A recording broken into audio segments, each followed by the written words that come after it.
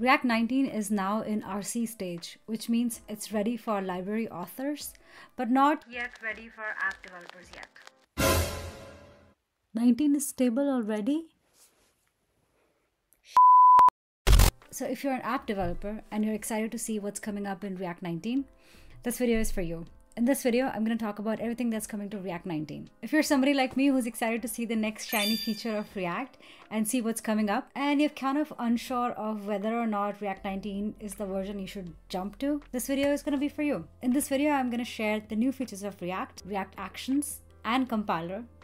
I'll talk about the new hooks that have been introduced, use action state, use optimistic, and use form status. And we'll take a look at what's changing with React 19 and the difference between creating a form with React 18 and React 19. So if you want to learn React 19, let's get started. Hi, my name is Shruti Kapoor.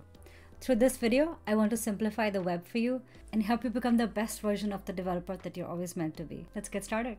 First, let's talk about the new features of React 19. The main feature that's been announced in React 19 RC is React Actions. Let's talk about what React Actions are by taking a look at this example. This is how we add input fields right now. We have an input field and we attach an onChange handler. We'll typically have like a set state with the here. We are adding set name here. We also have a button, usually by which we submit a form or an input field. This is currently a div, but you can imagine that this is the same for a form as well. Before actions, if we wanted to show a loading state, what we would have to do is manually set a flag called is pending and set the flag to be true before we call an API, and then set the flag to false once we've done calling an API. This is how we do it right now in React 18. Start transition hooks can accept an async functions as well. Start transition hook is a hook that was introduced in React 18, but with React 19, we can now add an async function within a start transition hook. This async function is actually an action. So simply functions that use async transitions are called actions. They're also supported on the server, so if you write an action on the client side, you can use it on the server side by adding use server to the action itself. In order to make it easier to handle forms, React DOM now has action attribute added to the form itself. So now you can pass an action to the form itself using the action attribute, which may look similar to PHP if you're familiar with PHP. There's another hook that's added, which is use form status. We're going to take a look at this in detail. But the main thing to remember here is that use form status comes with a pending and a data attribute. And the pending flag is the one that we can use to actually now show loader states. So we no longer have to manually track loader states anymore with the help of set states. So that's React Actions. React Actions now simplify the way we use form. We no longer have to manually track pending states. We also don't have to manually capture data through the set state attributes. Data now comes back as part of use form status. There's no new hooks. Use form status and use action state would help in form submissions. We're going to take a look at them in a detail. But for now, let's talk about another exciting feature, which is React Compiler. One caveat though is that React Compiler is actually not shipped as part of the React 19 package. It comes as an ESLint plugin. So with the help of React Compiler, we no longer have to use memo or use callback anymore. We can just use React Compiler because with the help of React Compiler, we get auto memoization out of the box. React Memo and React Callback actually memoize the code, which means that when we add React Memo or React Callback or use callback to a function or a value, React knows to check the memoized value or the cached value before it recalculates that value. What memoization means is that when React encounters a use memo or use callback, it knows that if no parameters have changed or if nothing about the function or the value has changed, then React can reuse the value that it had previously stored, thereby preventing re-rendering of the component. That's memoization. With React Compiler, we get that for free out of the box. So we no longer have to add use memo or use callback hooks anymore. We no longer have to manually memorize our code anymore, which is so amazing because the number of times that we've forgotten to add these callback hooks and add memoization to our code has led to so many performance issues. So I'm glad that this comes out of the box. And why this helps us in performance is because with the help of memoization, React Compiler is able to optimize re-renders. specifically in two ways. Number one is by skipping re-rendering of children when parent updates or when the props of parent updates. And to understand this, we can take a look at this example where friends list is a component that accepts friends, which could be a big object, to render components like friends list card and message button. Now, previously, what would happen is that if friends updates, the entire component would update, including message button, which does not depend on friends, and also friends list card, where some of the friends may be same as previous friends, and perhaps there was a new value added. Even though one property may have changed, the entire friends list component re-renders, thereby leading to a lot of wasted re-rendering. But with React compiler, it has fine-grained reactivity, which means that it understands that if friend ID or friend hasn't changed, the React component doesn't need to re-render, which makes it a lot easier to prevent re-rendering of components that do not need to. Another way by which it optimizes re-rendering is by skipping expensive calculations.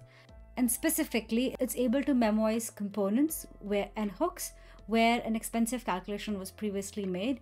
This is similar to how we use memo right now manually. So an example here is, let's say that you have a function, expensive process. If this function lies outside of a component or hook, React compiler will not be able to optimize this component. React component will not be able to optimize the function itself. However, if the function is now within the React boundary, let's say you've called that function, React knows that that value, which is data here, needs to be memoized. So this way, it's able to automatically memorize or cache the value of the function call. However, if your function itself is outside of the React boundary, React does not have control over it. Therefore, making sure that your function is optimized is also a responsibility that you have to take as a React developer. One thing to remember about React compiler is that it assumes that the code follows rules of React. And to understand whether or not React compiler has optimized our code, we can actually paste our code in the React compiler playground and check on the right side. Here you'll notice that we have a $sign equals _C. This is how we know that the React compiler has gone through and optimized the code. So in short, we don't need to use memo and use callback anymore. But if you love memoizing yourself and you already have code that is memoized, you can leave that code as is. You don't need to remove it yet. Okay, so that was React compiler. Let's talk about the new hooks that are introduced in React 19. Use form status is a hook that's been introduced in React 19 to help with getting out the information of the last form submission. One caveat though is that use form status can only be used inside of a form's child component. An example is here. Let's say that we have a form and we use form status within the component itself. This won't work. In order for this to work, you have to create a child component called submit. Let's say submit. You can use form status within that component. I can imagine that if you have design system components and you're trying to move from React 18 to 19, this could be a place you might have to refactor some code and create child components. So just something to watch out.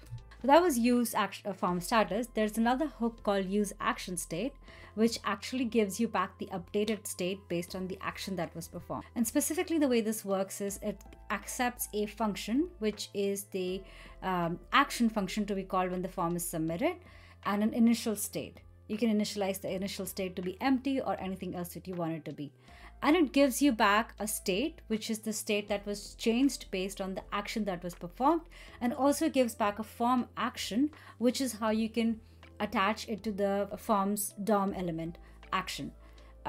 So an example is here. You get the form action back from use action state, and you can attach the form action to the action itself. There's another hook which is called use optimistic, which is actually really handy to optimistically update the UI while the form is being submitted. And the way this works is that it gives you back an optimistic state and an add optimistic function, which is to be called when there is an optimistic update. There is another new API that's been introduced in React 19, which is called use. It sounds like a hook, but it's not a hook. It's actually an API which can be used to read resources. A really cool example of this is reading like context. You don't need to have context provider anymore or use context. You can simply call the use API. And why this is helpful is because use context is a hook, so it follows the rules of hooks, which is it cannot be conditionally called. Whereas with API, you can call it anywhere within your code. It doesn't need to be called at the top of your function. So it comes out pretty handy. So another thing is because it is similar to hooks in the sense that it can only be called in render. So in short, what's new in React 19 are two features: React Compiler, which comes as a plugin, and React Actions, which help to improve form submission. Hooks use action status and use form status, which gives the information of the form status, form state updated, which gives information based on the form submission, and use optimistic, which can be used to optimistically render the UI, and a new API called use. So let's also talk about what's changed with React 19. Ref is now a prop, and this is so helpful because no longer do you have to wrap a ref with forward refs. Oh my god, how many times I've had issues with not wrapping ref with the forward ref and having a bug in my code because ref would be undefined. So you no longer have to do that, thank god. You no longer have to use memo and use callback. Oh, thank god. There are other updates, as in the errors are now better formatted within the console. You can now render context instead of context provider. There's another one that I'm really excited about, which is metadata. So now you can pass metadata within the components itself, like here. So instead of, let's say you have a blog post and you have different React components within that blog post, you can now provide metadata to each of those components, each of those blog post components, instead of having to rely on your index HTML for providing metadata for the entire site. This is really helpful for SEO, so I'm really excited about this. Another thing is that now style sheets also get a better support, as in you can provide a precedence of default or high. So you no longer have to worry about where in the order it is written.